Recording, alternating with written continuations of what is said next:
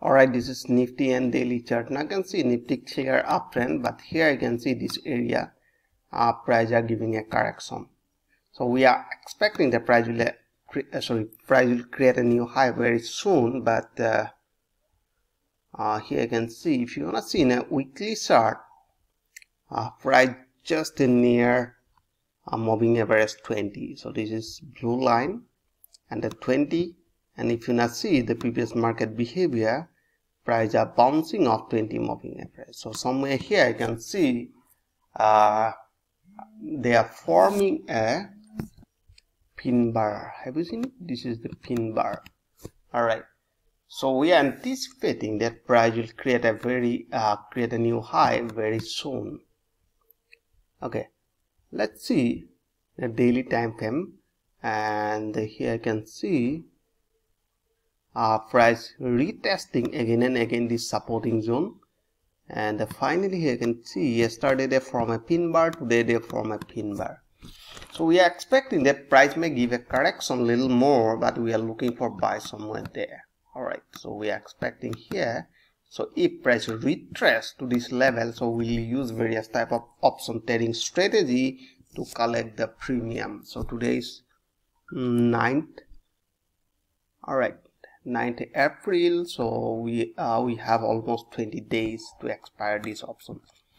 So that is why we are using like call spread or whatever. So you prepare. So let's see here. Today top gainer stock first, Cipla. Let's jump to Cipla. Okay, price here you can see Cipla daily, you can see price a clear uptrend, and this area here you can see this is called price consolidation, and finally here you can see price today just create a new high, all-time high. Alright, and if you now see weekly time frame, okay, yeah, clear uptrend, they are bouncing off 50 moving average and they create a new high. Most of the people are thinking, can I go for buy? But I'm not interested to take any position here. If price pull back somewhere there, alright, if price pull back again to this level somewhere there, I'm looking for buy somewhere here. But I'm not interested to take any position here because it's overextended. Price are right now overextended, so that is why I'm not looking for buy. Okay, next one, Sun Pharma. It's all a pharmaceutical company, Sun Pharma. Okay, Sun Pharma exactly near resistance line, and they broke this resistance, and now you can see not exactly, this is the last higher point, act as a resistance, and it's a probability to give a correction from this area. For intraday trader, as an intraday trader, I'm not interested to take any position here. Let's see another stocks. This one, HUL.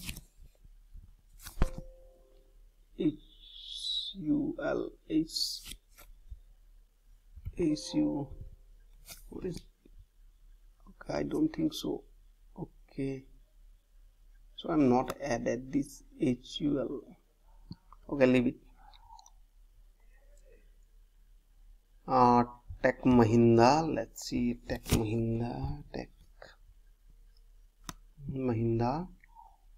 Okay, that was a resistance line, and finally price broke, and here you can see they are forming different pattern here, like that, like that, like that, like that. So if you wanna connect this point, let me show you the range. Now you can see I'm gonna connect most recent point. This one most recent point. Man, this is the lower point, this is the exactly range. So most of the people are doing big mistakes somewhere there. Price are running in this range, so this is the range, and right now exactly near upper boundary, so it is a probability to pull back again toward this lower boundary. So I'm looking for buy somewhere there, not now. Okay, let's see another stock. Last one, let's see Wipro. We discussed yesterday Wipro, I think. Yeah, Wipro just broke this resistance line. So as I said earlier, here I can see that is the resistance line, resistance, and this one a resistance.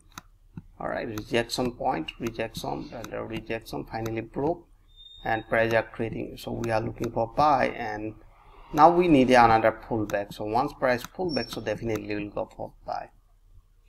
So I hope you enjoyed this video. If you like this video, please like and subscribe, and thanks for watching.